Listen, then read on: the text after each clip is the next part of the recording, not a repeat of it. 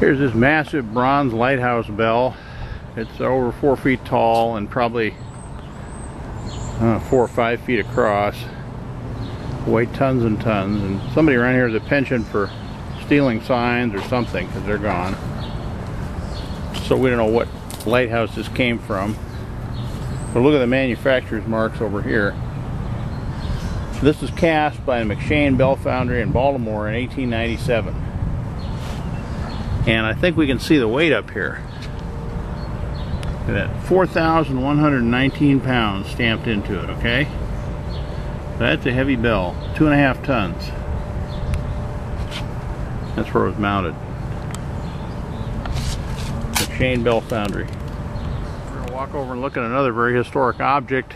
This is one of the 5-inch 30 caliber guns from USS MAINE.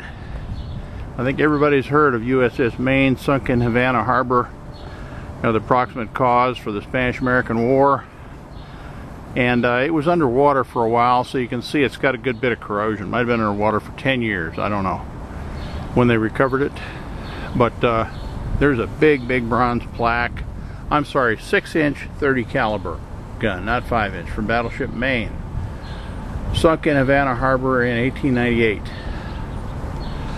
And this is kind of a rare gravity return type carriage.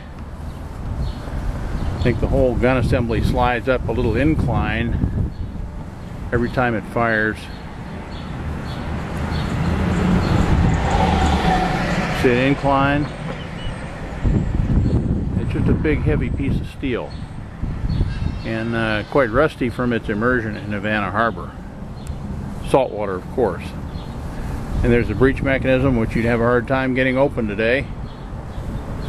The traverse mechanism, a big old gear, and a circular rack gear there going around. Some steel rollers.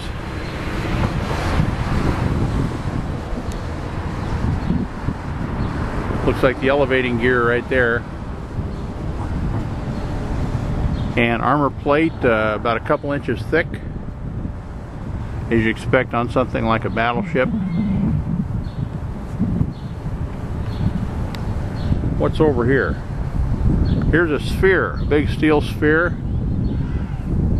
Now we'll go up and see what that is. That's for deep sea submergence, I'll bet you.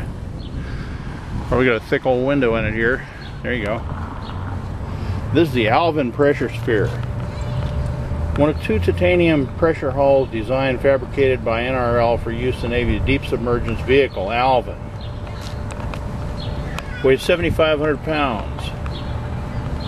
1.33 inches thick of titanium. That's a lot of titanium.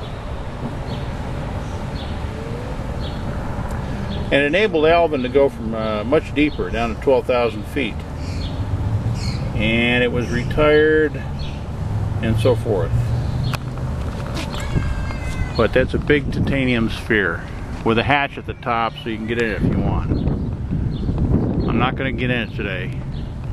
Windows so you can see the sea life outside. Okay?